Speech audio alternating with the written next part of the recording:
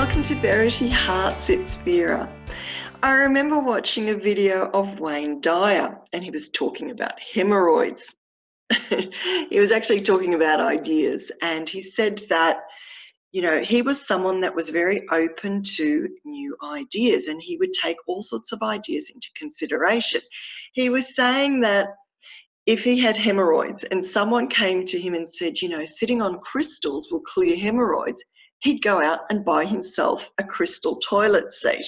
And what he was demonstrating was really the difference between people whose intention is to solve a problem versus their intention to keep a problem by immediately discounting any ideas that come their way.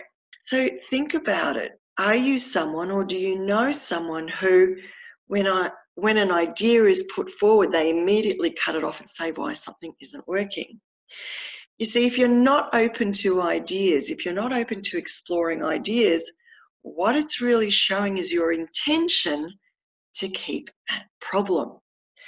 Now, the reason why it's important to explore ideas is because even the funny sounding ones, even the ones that you kind of want to discount immediately, well, by looking at them, exploring them, they actually provide a stepping stone onto the next idea, and there's a flow. So my coaching mentor, Mary Morrissey, uses the example of a water pump. You know those old-fashioned water pumps?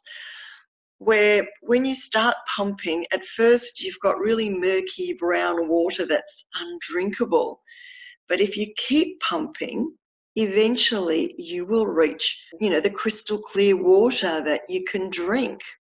And the same goes with our ideas. If we immediately stop at those brown murky ideas, we're actually never going to get to those crystal clear ideas. So the point is to keep on pumping, keep on looking for ideas, being open to them, consider them, explore them, because as you do that, you're showing the universe your intention of solving a problem, and even more ideas will flow through, and you eventually will get to those crystal clear gems that might actually solve your problem. And I'll catch you next time.